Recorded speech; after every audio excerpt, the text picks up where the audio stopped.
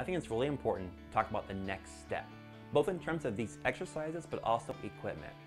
As I've been saying from the beginning, you start out slow.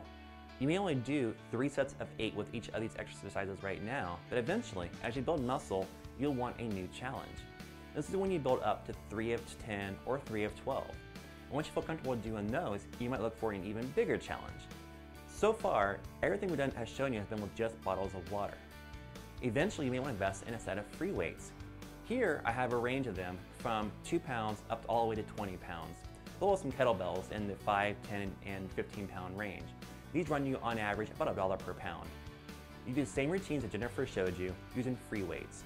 Eventually, as you grow, you may want to buy a small foldable weight bench. But I say eventually because keep in mind, I worked out at home for over 3 years before I bought a weight bench. Here's the thing, you can go crazy with equipment, but for now, start out just by using water bottles. As with any lifestyle change, whether reading your Bible, praying daily, or eating healthy, establish a routine first. That's the most important thing.